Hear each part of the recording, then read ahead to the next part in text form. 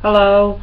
I just wanted to make a point about today them finding that Ferguson and that area was using the black community as a means to raise money by arresting them, and that it was racist.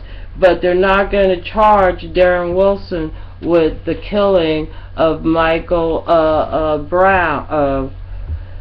And the child is dead. The man did shoot him, and like at the convenience store, what it looked like to me, which I've seen lots of time, is that his friend that was over 21 or 21 bought the cigarettes, and they were on the counter. Darren Wilson picked them up. There was no thief, because they're well trained. Even for $5, they call the police, or what I'm saying, they got cameras in there.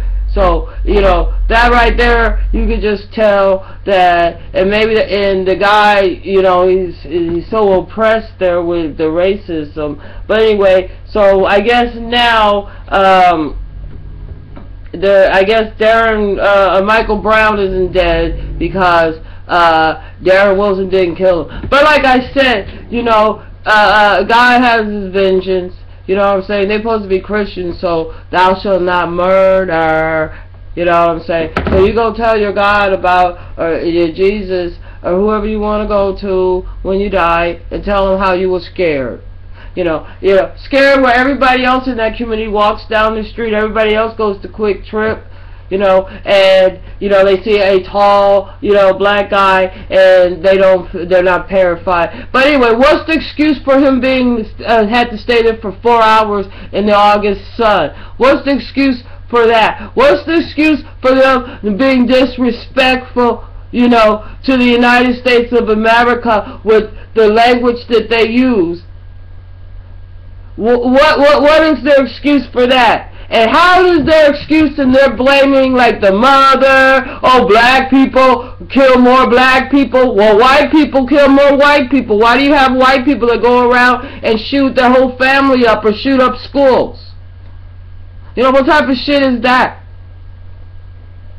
Not every black person you're going to come to is going to think that you make fucking sense.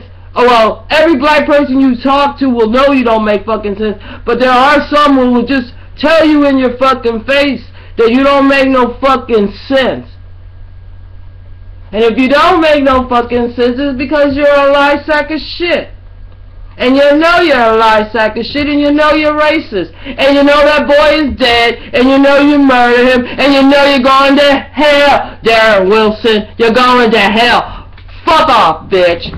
Fuck you, and fuck your racist Missouri. May you all go burn in your fucking hell, because if you okay a lie, and you go along and you destroy the Constitution and the fabric of our civil rights of this United States of America, you're a treason-ass, racist bitch. You can swim back to fucking wherever the European ass came from.